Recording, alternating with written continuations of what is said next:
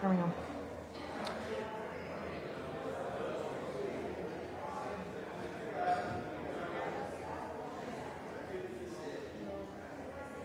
Hey, Abigail.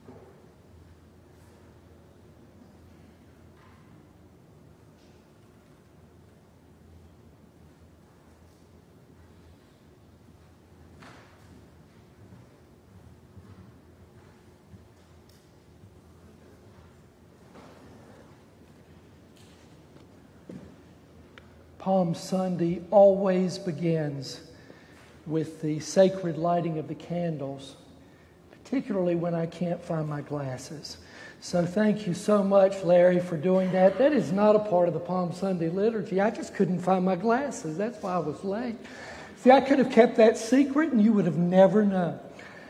We greet you in the name of Jesus Christ, our Lord and our Savior, on this Palm Sunday. It's so good to have you with us, and we recognize some folks that we haven't had in worship with us in a while.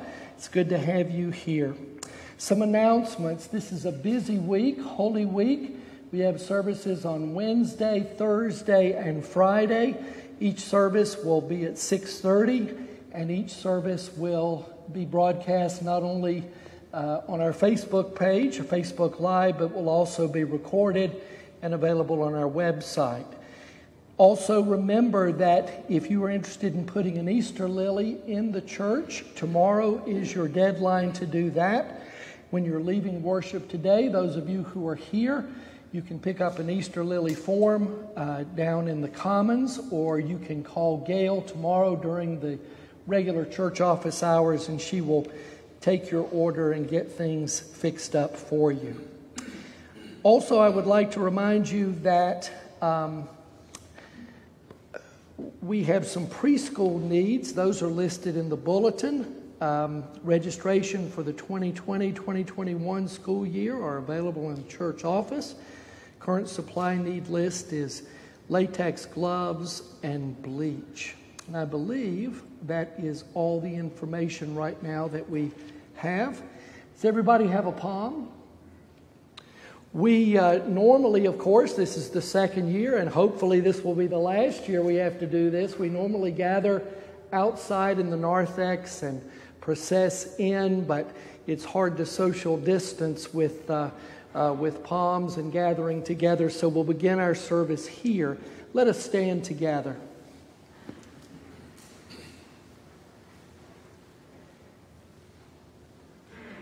Blessed is he who comes in the name of the Lord. Hosanna to the Son of David. The Lord be with you, and also with you. Let us pray. Mercifully assist us, O Lord God of our salvation, that we may enter with joy upon the contemplation of those mighty acts whereby you have given us life everlasting.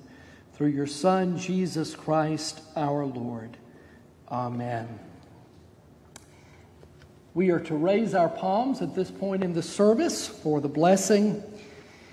We begin with the appointed Palm Sunday Gospel for this year, which is written in the 11th chapter of St. Mark's Gospel.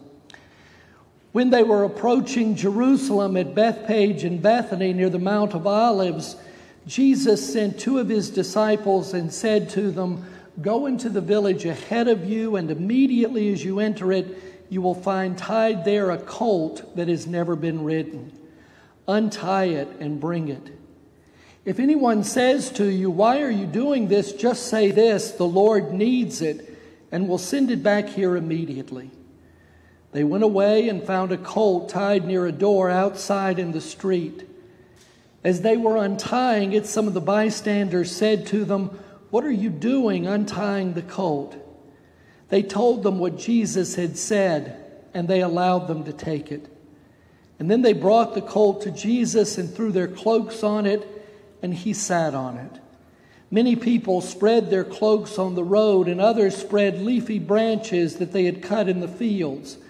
Then those who went ahead and those who followed were shouting, "Hosanna! Blessed is the one who comes in the name of the Lord.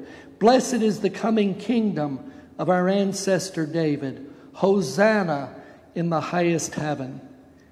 And then he entered Jerusalem and went into the temple. And when he had looked around at everything, as it was already late, he went out to Bethany with the 12. This is the gospel of our Lord. The Lord be with you. Let us give thanks to the Lord our God. We praise you and thank you, O God, for the great acts of love by which you have redeemed us through your Son, Jesus Christ our Lord. On this day, he entered the holy city of Jerusalem in triumph and was acclaimed Son of David and King of Kings by those who scattered their garments and branches of palm in his path. We ask that you would bless these branches and those who bear them, and grant that we may ever hail him as our Lord and King and follow him with perfect confidence through the same Jesus Christ our Lord, who lives and reigns with you and the Holy Spirit, one God, now and forever. Amen. Let us go forth in peace in the name of the Lord. Our gathering song is Victory Chant. Perfect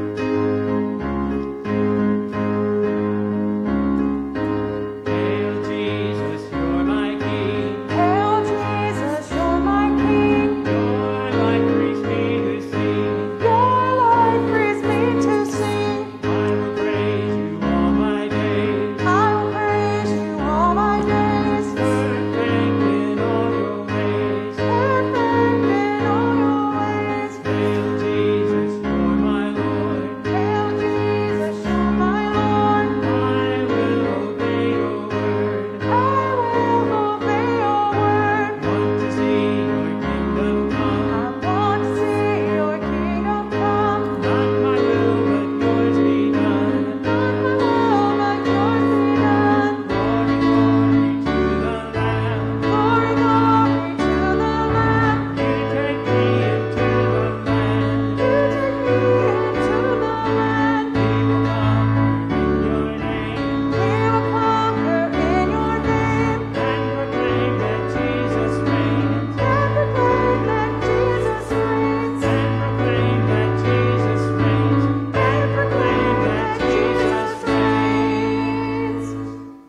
Lord be with you. And also with you. Let us pray. Sovereign God, you have established your rule in the human heart through the servanthood of Jesus Christ. By your Spirit, keep us in the joyful procession of those who with their tongues confess Jesus as Lord and with their lives praise him as Savior, who lives and reigns with you and the Holy Spirit, one God, now and forever. Amen.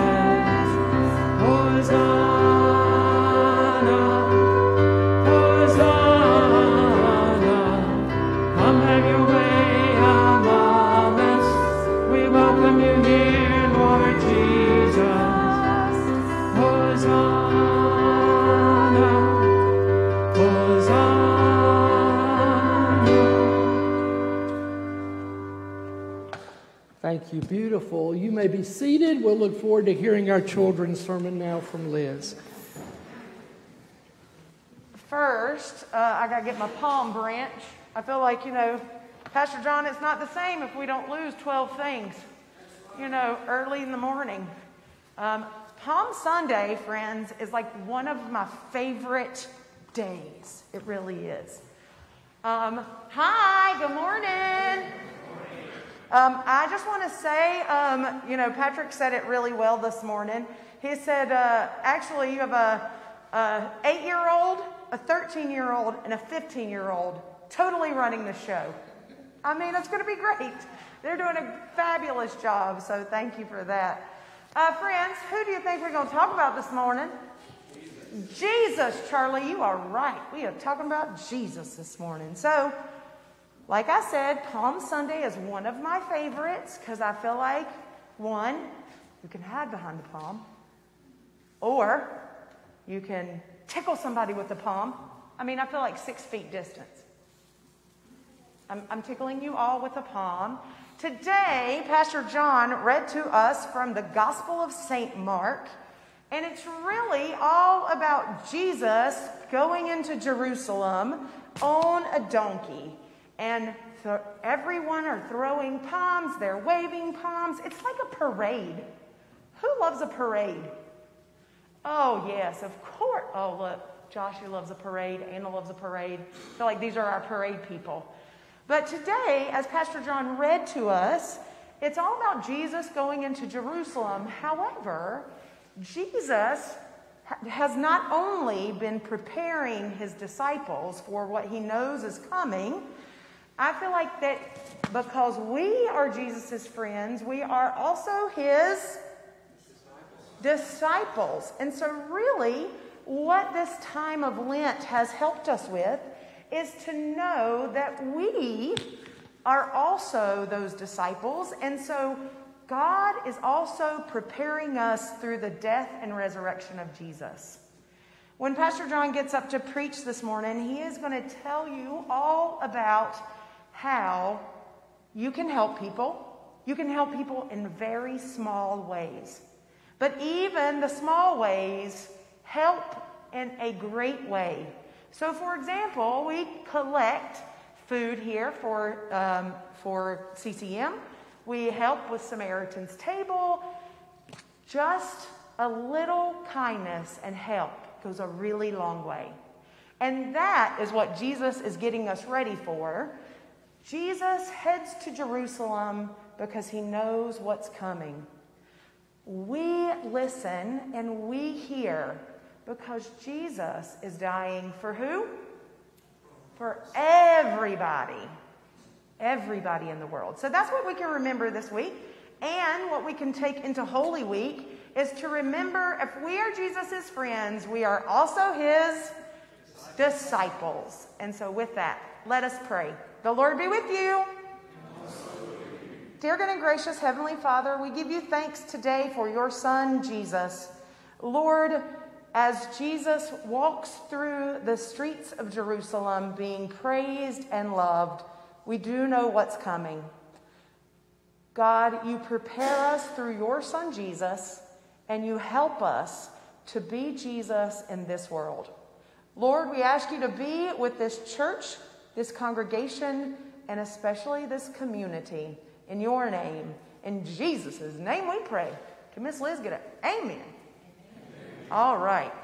Look, I feel like I'm so glad that they haven't forgotten that we are disciples of Jesus.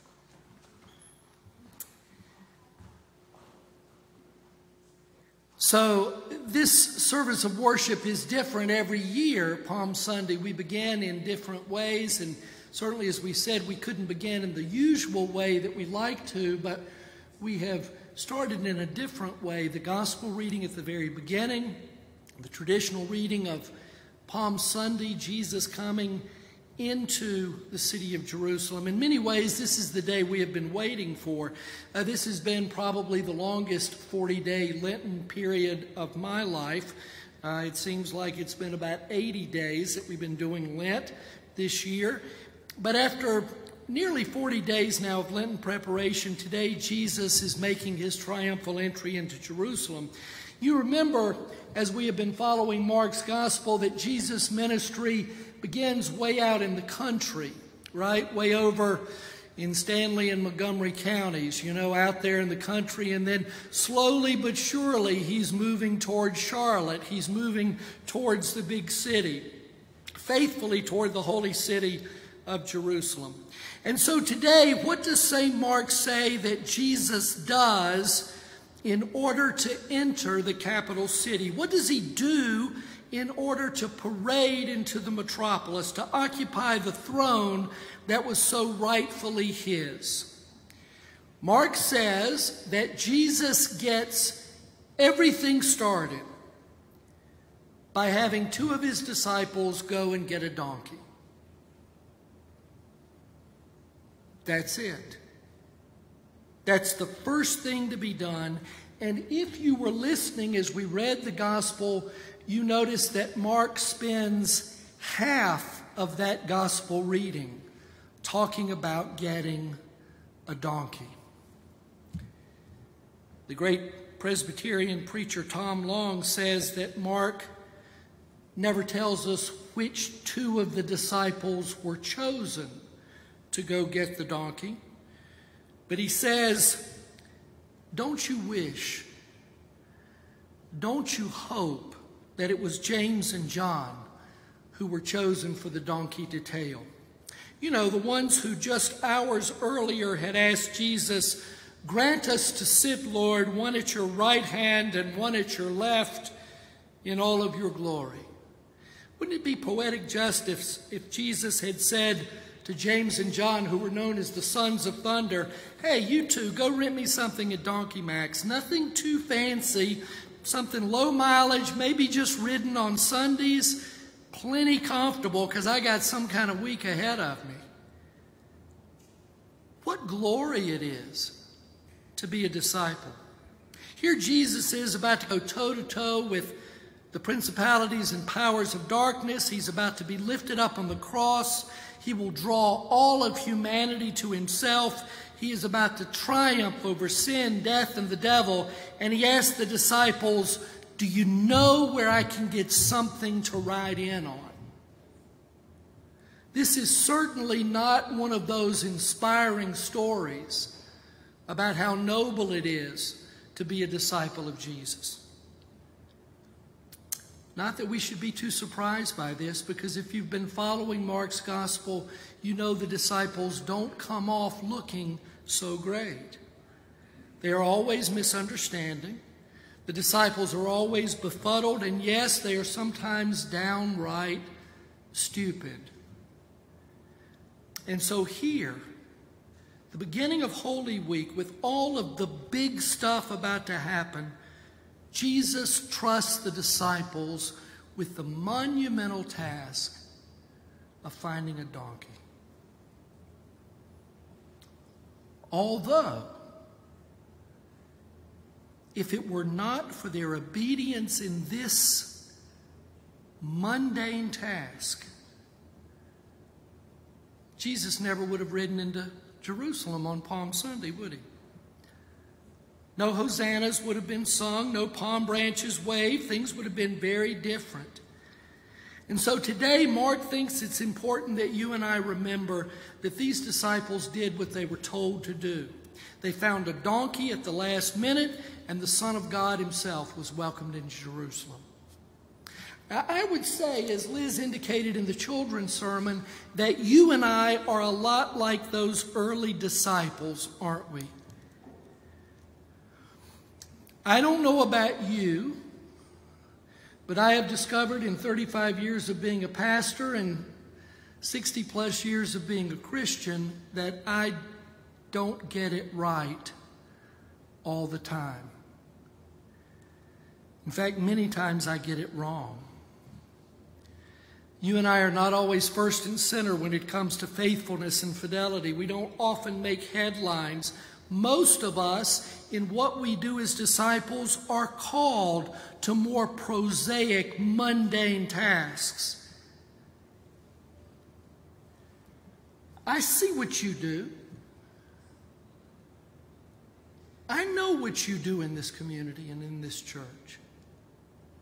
You are the ones who take the chocolate pie over when you hear that someone has died. You are the one who squeezes the hand of the person sitting beside you in church and quietly says, I'm praying for you. You are the ones who bring cans of string beans for the CCM food drive. You drop your check in the mail to the church. You change the paraments to make sure that they are the right color, even during those days when there were only 7 of us here. And most of us were so lost in the pandemic we couldn't even tell you what month it was, much less what the proper liturgical color for the Sunday was. You knew what it was, and you made sure it was right. You bring the Easter eggs stuffed with candy. You will make it back to choir practice every Wednesday once we start back. You do your Sunday school lesson the best you know how to do. You volunteer to serve on councils and committees. You write notes to shut-ins and folks who have birthdays. You volunteer at Samaritan's Table. You work with Carver Elementary. You give a pint of blood as you're able. That's what you do. And this, of course, is not even to mention all the things you do that I don't know about. The things you do for your family, the things you do for your neighbors, the things you do for your friends. You are doing all of the small things that are a part of the kingdom of God. You are preparing the way for Jesus. You're doing the things that must be done before Jesus can make his entry into the world.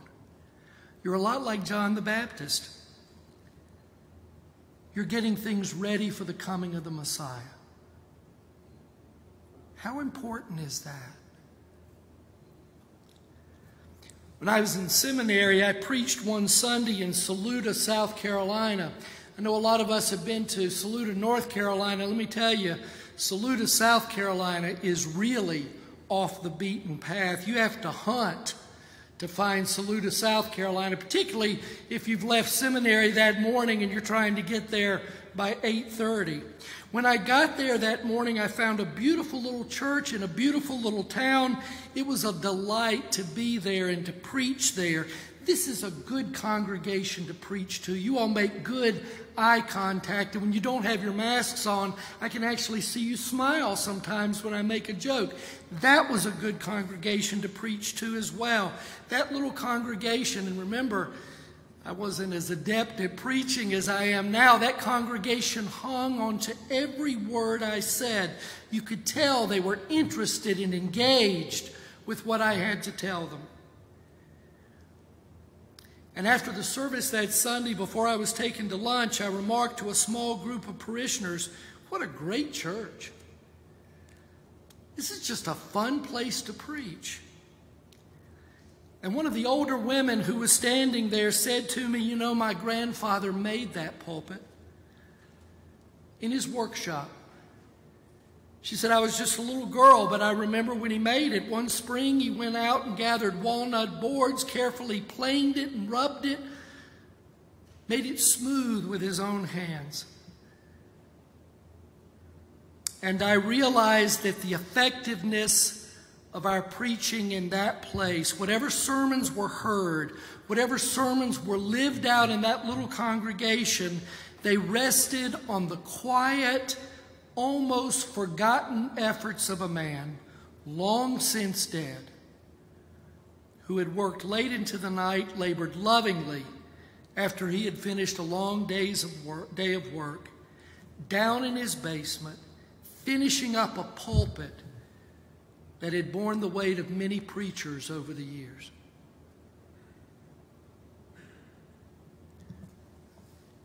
That's sort of a parable about the way God works in this church, isn't it?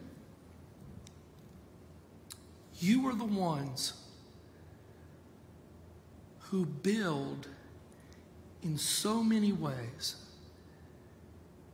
and have built in this place in so many ways. You are the ones who build the foundation of this church. You are the ones who make it possible for God to do his work in this place. Think of all the people who have been touched because of the ministry of this church, because of your ministry, not just here in Kannapolis or Cabarrus County, but all over the Synod, all over the nation, all over the world.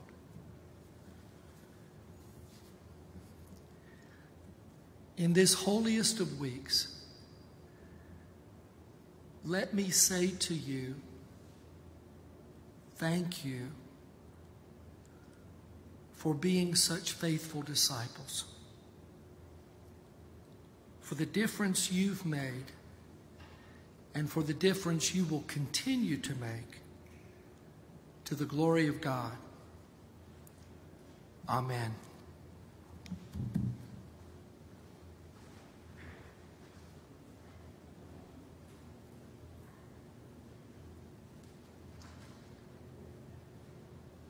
On Palm Sunday and for the 7 weeks that follow of Easter, we affirm our faith by use of the Nicene Creed. And so with the people of God in Christ, now and in every time, let us stand as we confess our faith. We believe in one God, the Father, the Almighty, maker of heaven and earth, of all that is seen and unseen. We believe in one Lord, Jesus Christ, the only Son of God, eternally begotten of the Father, God from God, light from light, true God from true God, begotten, not made, of one being with the Father. Through him all things were made. For us and for our salvation, he came down from heaven. By the power of the Holy Spirit, he became incarnate from the Virgin Mary and was made man. For our sake, he was crucified under Pontius Pilate. He suffered death and was buried. On the third day, he rose again in accordance with the Scriptures. He ascended into heaven and is seated at the right hand of the Father. He will come again in glory to judge the living and the dead, and his kingdom will have no end. We believe in the Holy Spirit, the Lord, the giver of life, who proceeds from the Father and the Son. With the Father and the Son, he is worshiped and glorified. He has spoken through the prophets. We believe in one holy, Catholic, and Apostolic Church. We acknowledge one baptism for the forgiveness of sins. We look for the resurrection of the dead and the life of the world to come. Amen. As we are preparing for prayer, let me update you on our hospital report. Betty Chloe Longacre was having a very good week this past week. She remains at the Hospice House of Salisbury. Donna Lambert, I spoke with Jerry yesterday. She has had a good weekend and will begin another round of intense chemotherapy on Monday. Jerry asks for your prayers. And Jenny Jones, after having surgery at Atrium Concord, has been dismissed and is recuperating at home.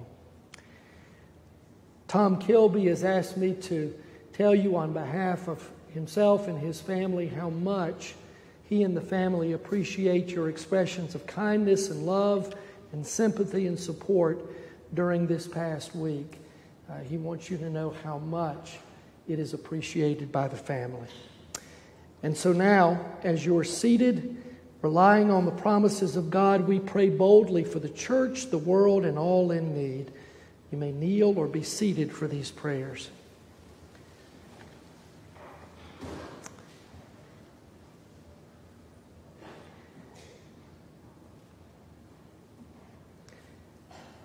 In Jesus, you came among us as a suffering servant.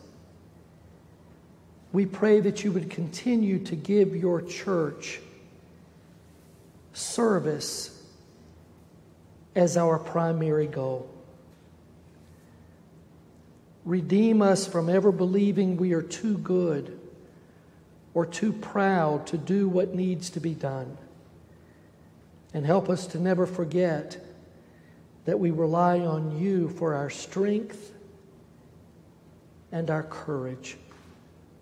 Heal us and empower us to confess Jesus Christ, crucified and risen. Hear us, O God, your mercy is great. Jesus was handed over to the powers of this world. In all nations, we ask that you would instruct the powerful, that they would not exploit their power, but they would maintain peace and justice. We ask, Heavenly Father, that you would sustain all members of the military wherever they might be, and that you would guide those who command them, that they would serve those in greatest need. We pray for our nation's leaders, for our President Joseph and for our Governor Roy, and for all in our land who make and administer and judge our laws. Give to them a spirit of humility and a spirit of trust. Hear us, O God, your mercy is great. On the cross, Jesus joined all who feel lost and forsaken. Abide with those who are in prison. Defend those who are falsely accused. Console and strengthen those of all ages who are mocked or bullied. Accompany all who suffer the pain of sickness and the pain of grief. Especially this day, we pray for Becky Brantley and for Mabel Brown, for Tom Brown, for Florence Calandra, for all of the victims of the coronavirus, including those who are hospitalized now, for Norris Dearman and for Mary Dorton. We pray for Fran Garver, for Bobby and Julie Hagee. We ask that you would be with Shirley Helms and with Judy and Bob Hill. We ask that you would continue to keep Jenny Jones safe as she recovers and recuperates. We pray that you would be with the family of Sylvia Kilby as they continue to mourn her passing. Give your strength to Donna and Jerry Lambert, to Hoy Lanning, to Betty Clow Longacre. We ask that you would be with Robert Lovin and Dave McRunnell, with Gary and Joyce Maloney and with Doris McCarn, for Vicki McCombs, for Louise Probst, for Marty Payne, for Jim and Suzanne Reed and for Anna Richter, for John and Betty Shaver, for Ruth Trollinger, for all in our families and all in our circle of friends who have experienced sudden and unpredictable illness and sudden and unpredictable death. And now, Heavenly Father, we ask that you would be with those in our circle of friends who we name before you now in the silence of our hearts or aloud before you.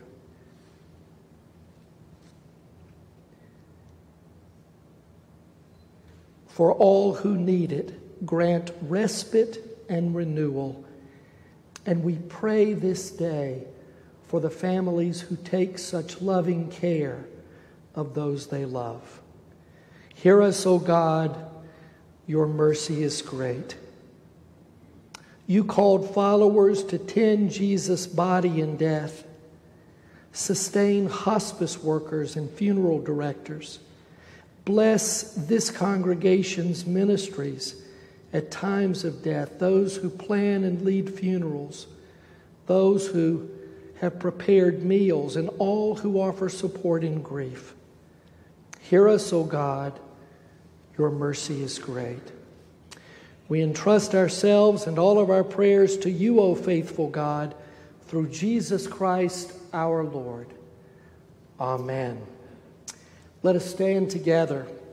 Following his resurrection, the Lord Jesus breathed peace upon his disciples. We share in this peace of Christ in the church today. And so we say, the peace of the Lord be with you, and also with you. You may share the peace of Christ with those around you.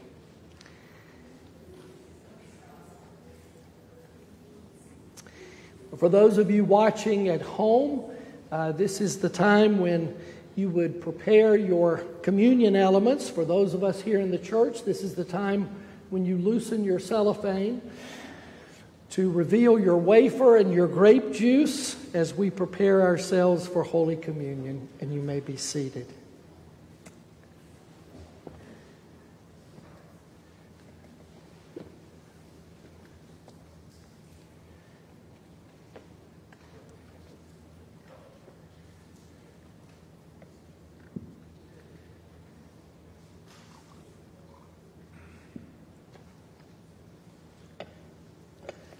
In the night in which he was betrayed, our Lord Jesus took bread and gave thanks, broke it and gave it to his disciples, saying, "Take and eat. This is my body, which is given for you. Do this for the remembrance of me." Again, after supper, he took the cup, and when he had given thanks, he gave it for them to drink, saying, "This cup is the new covenant in my blood, shed for you and for all people for the forgiveness of sin. Do this for the remembrance of me."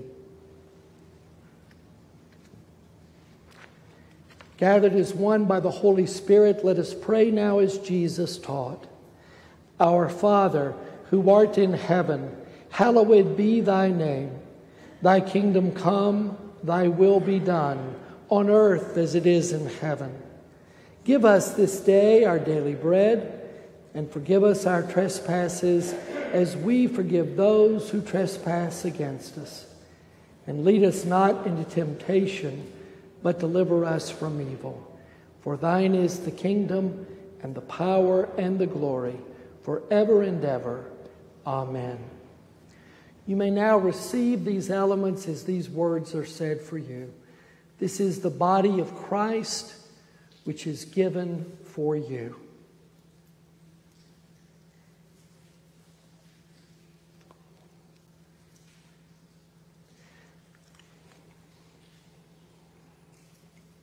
And this is the blood of Christ, which is shed for you.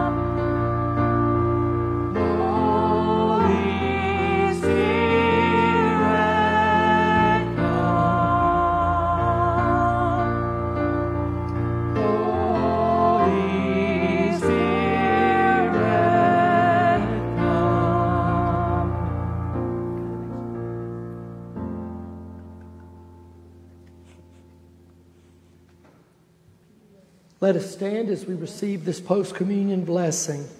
The body and blood of our Lord Jesus Christ strengthen you and keep you in his grace. Amen. Now in this coming week, remember that you are what God made you to be, created in Christ Jesus for good works, chosen as holy and beloved, freed to serve your neighbor. May God bless you, that you may be a blessing in the name of the Holy and life-giving Trinity. Amen. Our sending hymn is Draw Me Close.